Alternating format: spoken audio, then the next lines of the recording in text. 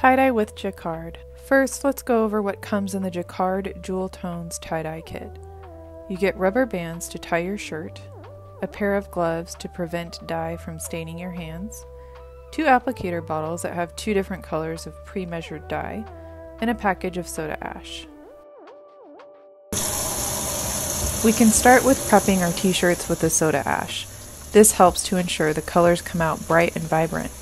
It is also important to try to use 100% natural fiber t-shirts, otherwise the dye may come out faded. You'll need to fill a bucket with 2 gallons of warm tap water. Add the packet of soda ash and stir until it is dissolved. Soak your shirts in the soda ash mixture for about 20 minutes.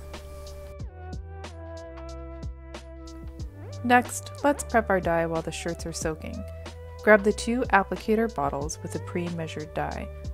Fill the bottles with warm water to about ½ an inch from the top. There is a line designating this on the bottle. Cap the bottles and shake thoroughly to mix.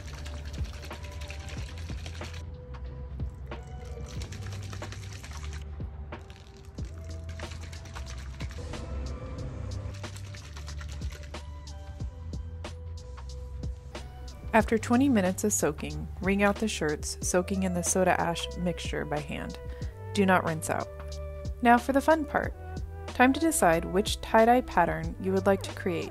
In this video, we go over spiral, scrunch, and accordion patterns. For a spiral pattern, lay your shirt out flat and pick where you would like the center of the spiral to be. Pinch a little fabric and twist the shirt. Continue to twist until your entire shirt is in a spiral. Use the rubber bands to hold the shirt together in the spiral shape.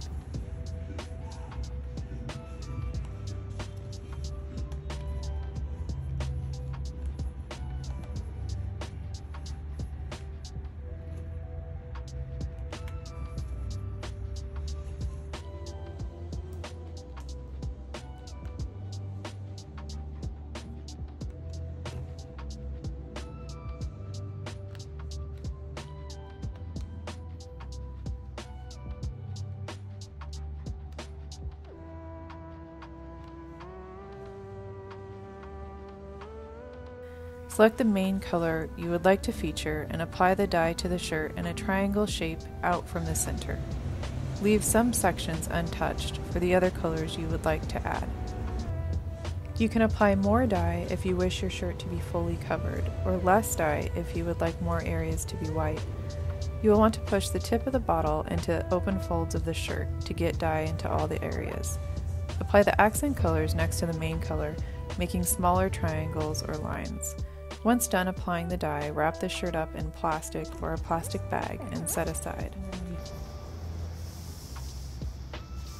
For the scrunch pattern, lay your shirt flat and scrunch the shirt together, pushing it into a loose ball.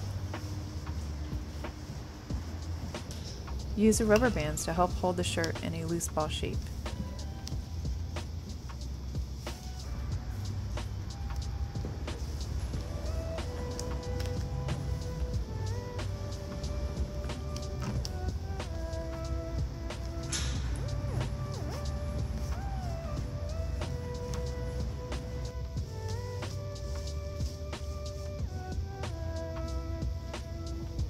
Apply the dye at random, pushing the bottle into the center to get dye all over the shirt.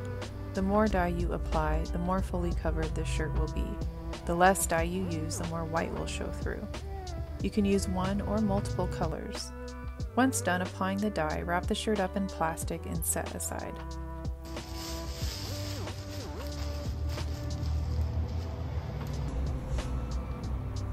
For the accordion pattern, fold the shirt back and forth.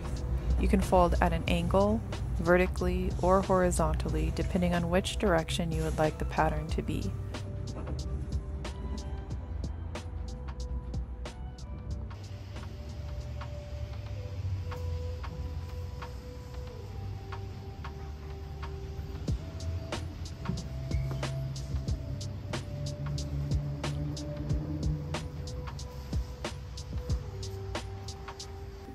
Use rubber bands to wrap the shirt and hold the folds in place.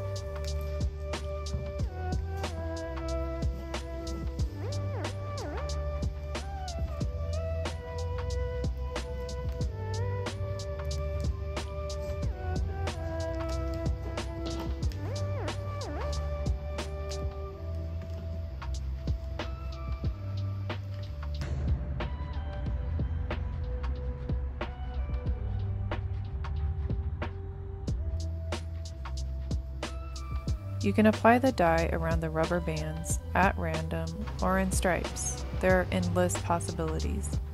For this one, we applied multiple colors along the rubber bands to create stripes. Once done applying the dye, wrap the shirt up in plastic and set aside.